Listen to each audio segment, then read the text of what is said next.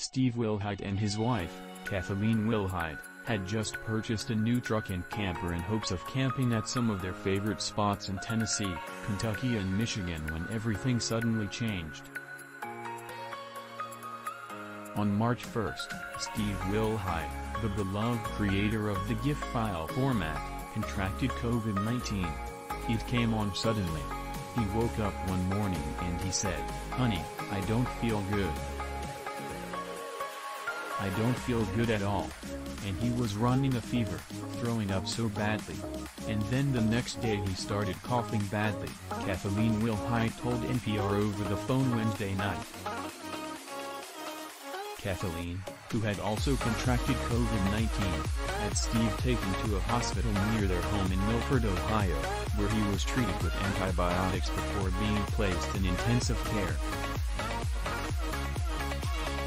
The pair couldn't see each other because of her diagnosis, she said. Steve was ultimately placed in a coma.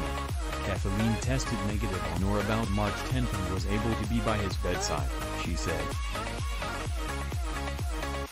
Then she received a call on March 14th from the hospital.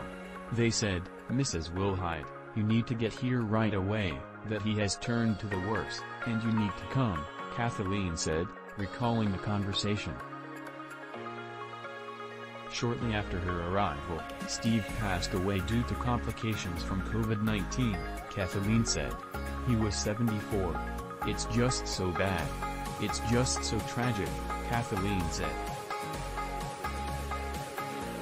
In the weeks leading up to March 1st, Kathleen said, Steve could be found in his model train room tinkering with his creations and computer programming, one of his constants in life, which led to the creation of the GIF file format in 1987 while he was at CompuServe. "I think the first GIF was a pic.